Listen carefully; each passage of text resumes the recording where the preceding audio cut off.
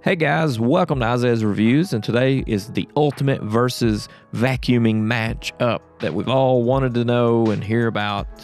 Debuting this guy here, the Xiaomi Mi Robot Vacuum Cleaner versus the Hoover Linx Stick Vac versus the Shark Navigator upright traditional plug-in powered vacuum cleaner. Which one of these guys is gonna suck your carpet the best and get all that dirt and grime out? This is the Robot Vac, the Xiaomi Mi. This is the Hoover Linx lithium powered stick vac, and I'm going to be using this in a way that is pretty much conventional. Like the robot will go over a path once and navigate all the way around, getting everything, and I'm going to go back and forth just like a regular vacuum cleaner. This is the Shark Navigator here, and I may go over a place twice, but I feel like that's fair because I feel like that's how you use a vacuum cleaner.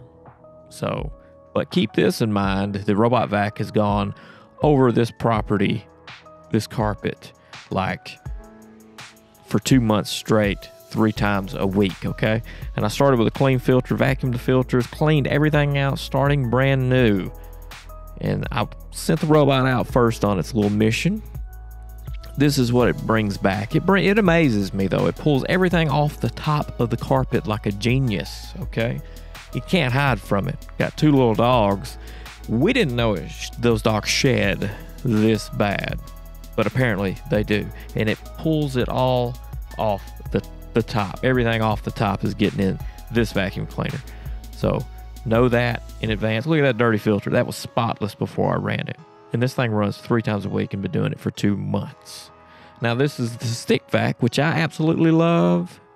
If you don't like sweeping, you like this guy. This is immediate, pull it, grab it, go. And then look at the stuff this thing pulls out. It goes a little bit deeper than the Robot Vac can go, and pulls up some of those fine little granules there, but not a lot, because that vacuum, the Robot Vac takes care of the top, but so would the stick vac, you know. And that was a clean filter before. It's got a little tint to it, nothing crazy. And then that's not a lot, because vacuumed, I don't know, 1,400 square feet of carpet or so equally. Like I said, now there's the comparison, the topper and the medium carpet junk right there with the stick vac. Now let's roll on over to the Shark Navigator, which never loses suction. Is it going to agitate that carpet? Is it going to go deep like we want it to go? Yeah, it does. It goes all the way down there around that pad. It does a great job agitating that carpet. I don't think you can ever top plug-in power upright or those pull-behind canister vacuum cleaners, which I prefer. I love those guys, but this did a fantastic job of getting down there, getting all that sand, getting all that little dust and stuff that settles down into the carpet. It agitates it, it sucks it up, all for under $100. You can find these older models here under $100. Nothing different except for how it works, the attachments and how it carries itself.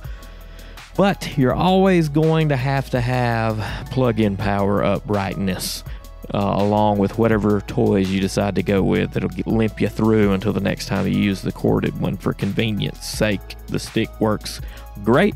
I can vacuum the entire house on 1 lithium battery from the Hoover Linx, and that's like under $100. But the Robot Vac is $250 to $300. Whatever you do, do not overpay. It's easy to do for that Xiaomi Mi original Robot Vac, but that's the best Robot Vac. And if you got the money, I recommend all 3, because that little robot guy saves a lot of time, 3 times a week, knocking off the top. Goes a little bit deeper with the stick, but it's really easy to grab and clean up some messes and stuff. You can do your whole house with it. So necessities, I think, are the stick vac, the upright vac. If you got the cash, go ahead and grab you a Robot Vac. And make sure, whatever you do, explode on that subscribe button and ding that dong so that you'll get notified the next versus video I do. This has been Isaiah's Reviews. See ya.